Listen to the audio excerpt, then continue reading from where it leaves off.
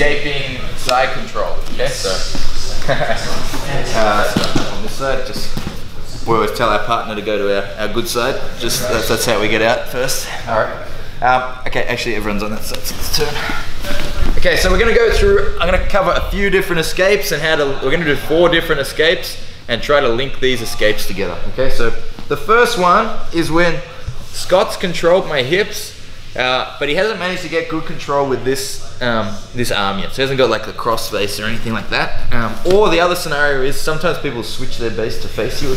Yeah, sometimes they hear like this, right? And often you can start to get control of this top arm. Okay, so that's what we're gonna focus on for this first one. Both my hands are gonna go to the elbow. Right at the elbow, like this, okay? Because if you go to the shoulder, like pummel back in, yeah, Scott can pummel back in really easy, okay? But if I'm at the elbow, pummel back in, I can keep, like anytime he pummels, I drop my elbow down, okay? So it's really hard for him to get underneath that space. But if I'm down near the elbow, that's much more difficult for Scott to do than if I'm here, right? Okay, and I wanna use both hands like this, okay? And what I'm gonna do, so he's controlling the hips, that's fine. I'm gonna start to push into Scott this way, trying to push his arm away. And as I push, I'm gonna get up on my right elbow, okay? Not like this, really hard to get up like rolling over your elbow, like that. We have to bring our elbow above our head and roll forward on it, like that, okay? So now I'm up, I've got good frames. When Scott tries to drive me back down now, I've got really good position, okay?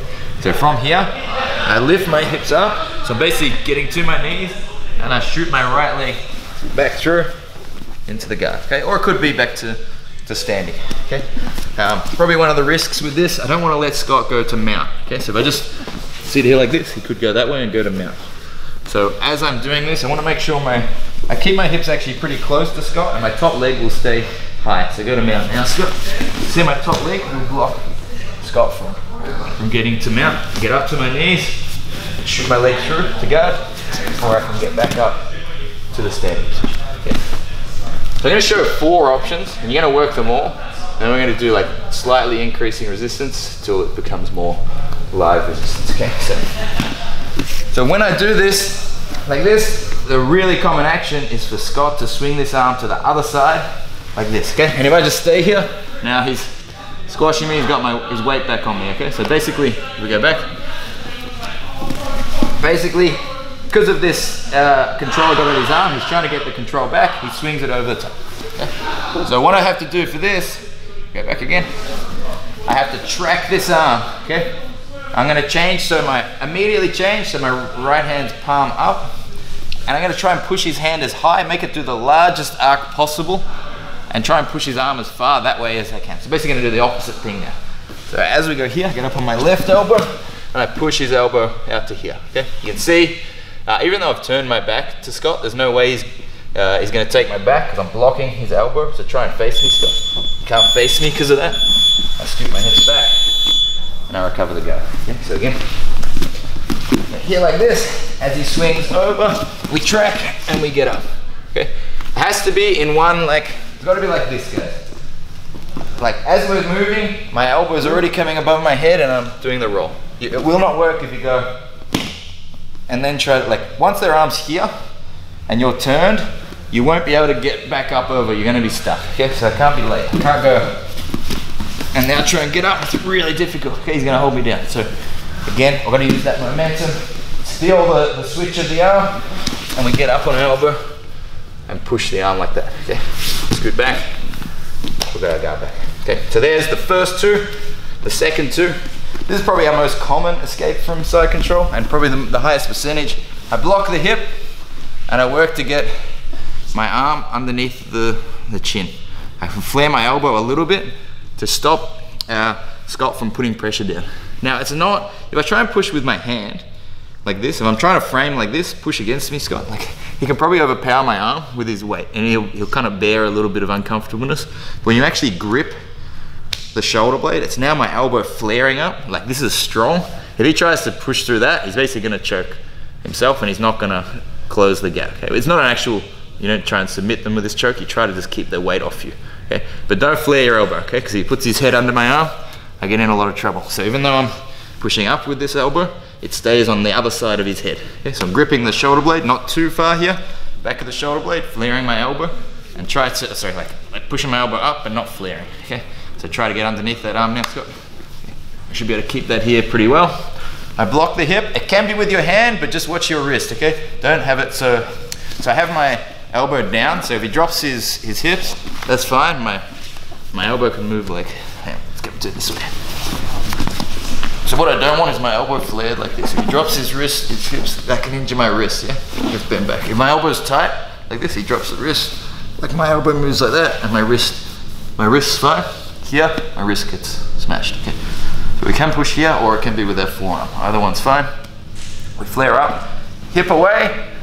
So even though he's holding my hips in tight, now that I've got all these frames, I should be able to hip escape and put my right foot in, okay?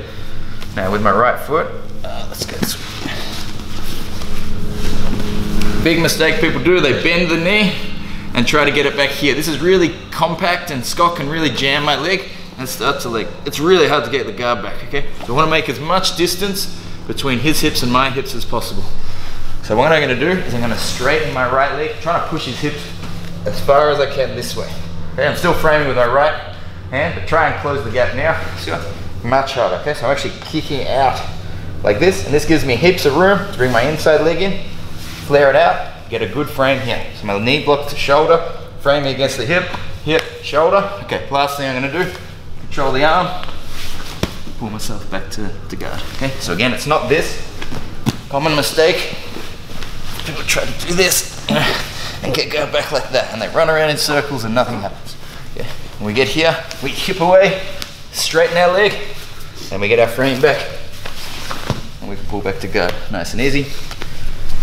Okay, and last one, Scott's gonna run around towards north-south, okay, like this. So if we go back to that same, just like that, but I get that same escape I was just doing. So I hip away, my leg goes here, and Scott starts running around. So I try to get my guard back here, really difficult to get my legs back in, because he's running away from my leg, okay? So, starting pushing again. Good. When we're here, I'm gonna pummel an underhook, so my left hand, the one that was on the chin, is going to go underneath, and I'm going to turn to my knees and get back up. So this hand that was pushing the chin is going to pummel underneath. As he runs around, I sprawl out, come to my knees and go towards the legs. Once we're there, we can try to get up.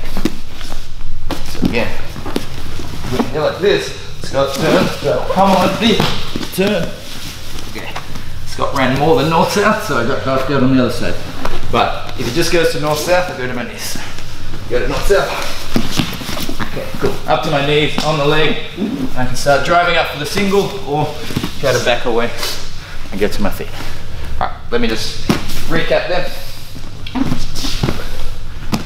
Okay, so first one, Scott's got the hips. I'll block the arm. It might be when he's switch base, or it might be when he's just past the guard here. We're gonna get up on our elbow, scoot back, block them from going to mount, and bring our leg back in. Second one, he defends that by swinging over the top. We'll go the other way. Okay. Third one, we get our frames, get our leg in, extend our leg, get all of our frames, and we can recover our guard. Fourth one, he runs around towards so we turn, and we get to our knees, chase the leg. All right, 3, 2, 1. All right, so work each